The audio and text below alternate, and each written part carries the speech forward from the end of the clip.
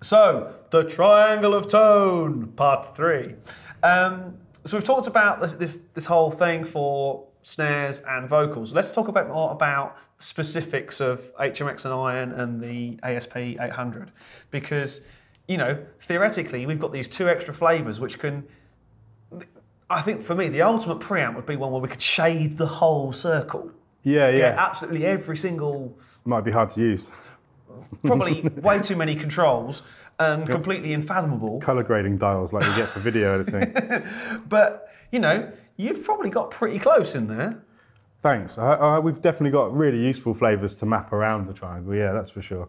I mean, we can start with this one here in red and map it out and see what we get. So, I mean, how would you describe, because you use one regularly, how would you describe the basic mic pre tone of the Audient? You know, you've had one for 10 years plus the 008 and then the 880 and the 800 I think you've tried, so that's all 3 rack mount pre's. Where would I go?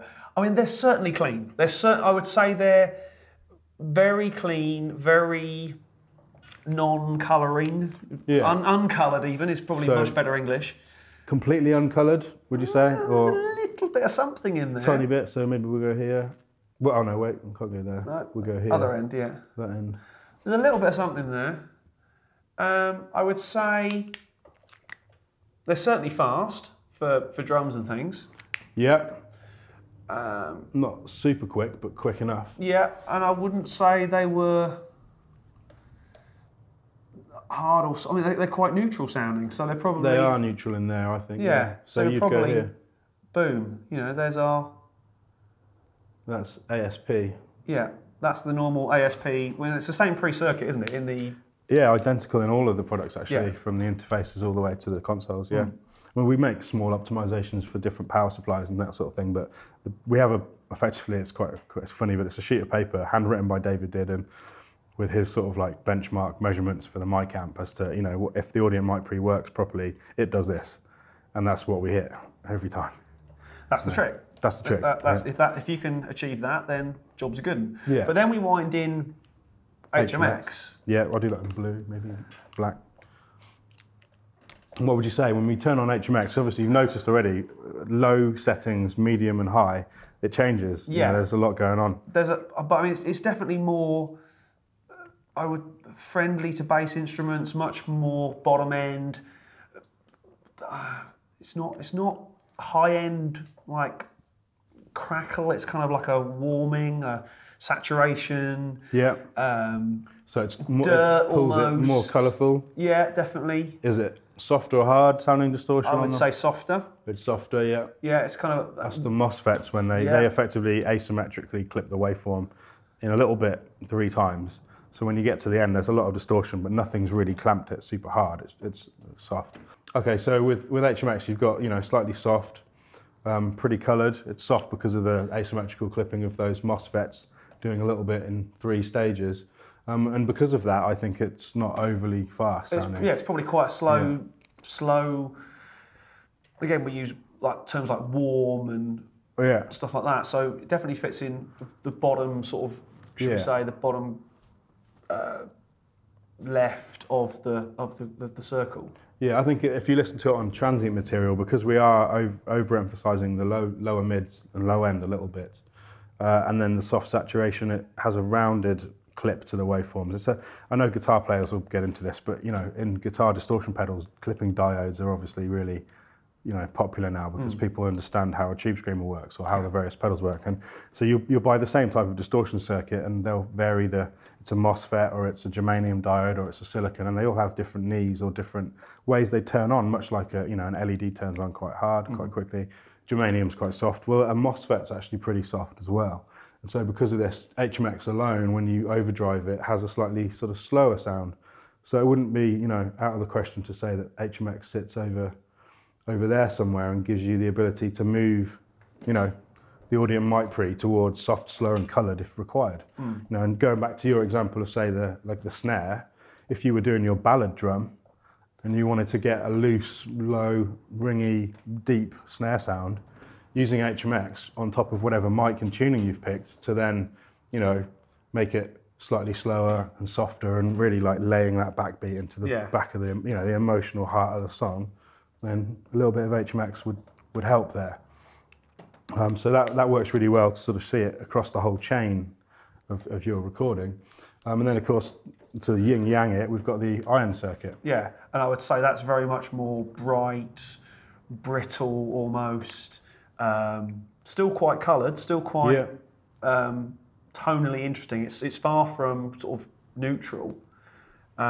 It's obviously very fast because it deals much better with cymbals, transient stuff, I think. Yeah, it's actually cleaner. Like, so where HMX has lots of cascaded distortion, Iron has one effective drive amplifier and a buffer. So we've actually kept the noise floor and the overall distortion very, very low. In fact, I don't know whether you've noticed, when it's on maximum, it's actually got the lowest distortion profile in the mid-range out of any knob position on the Iron control.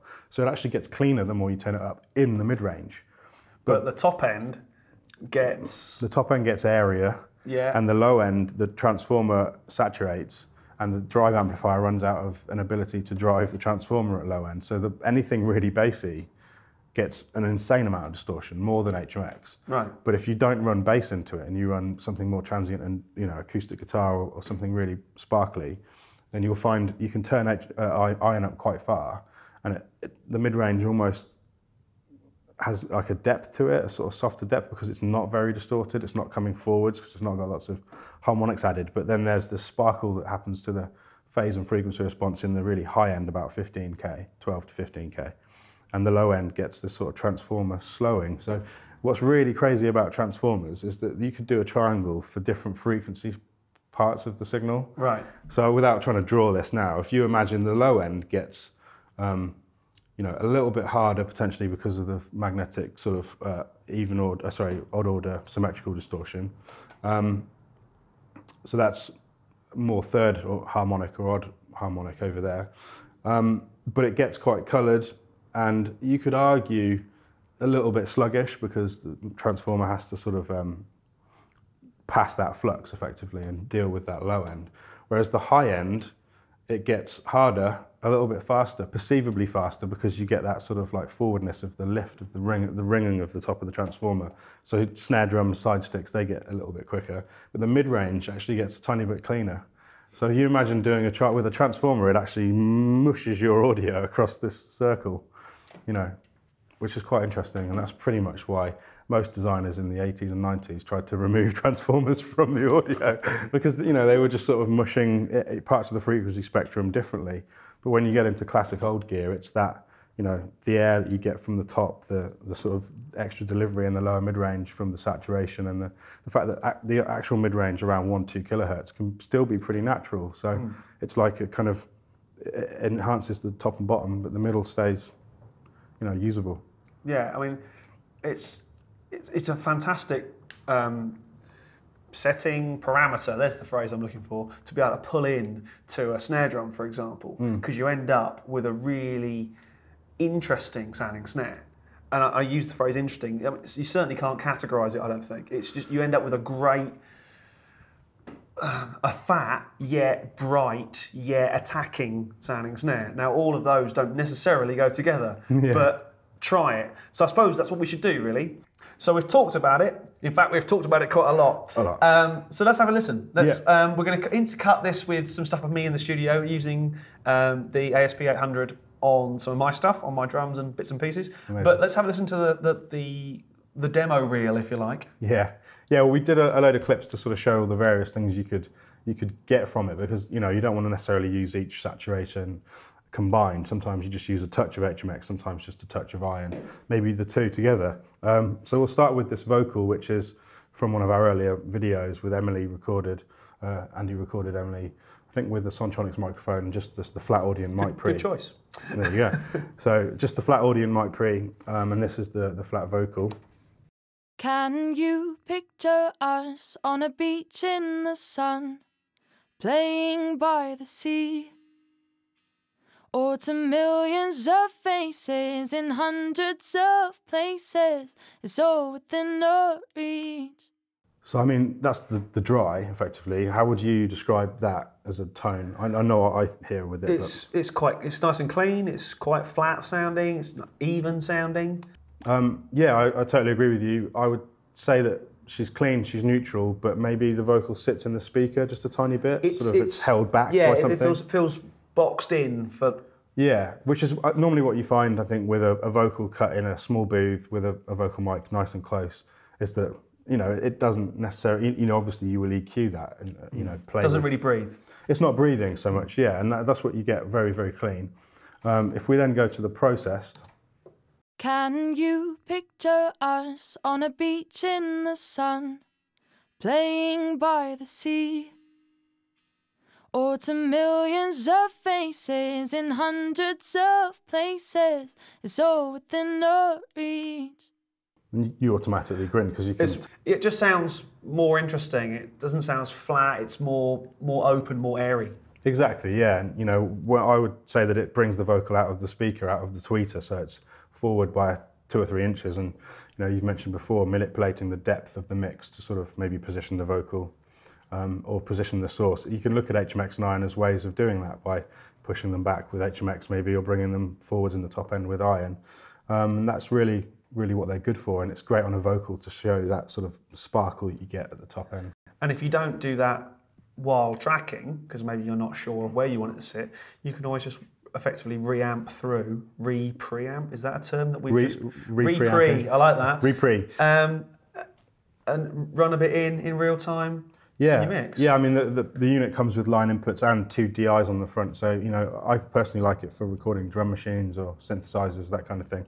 You know, and if you don't want to commit to it, then it's a processing tool. That's the beauty of it. It's not just an 8-channel mic pre. It's an effects processor. If you want to use so, then you know, it's a nice way of getting that authentic analog processing instead of using saturation plugins, maybe. So place your hands on my hope. Put your fingers through my soul. All right now. Oh, but the way that you feel right now, oh Lord, let me go.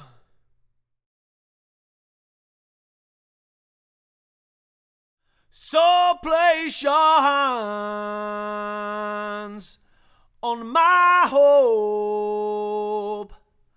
Put your fingers through my soul. All right now. Oh, but the way that you feel right now, oh Lord, let me go.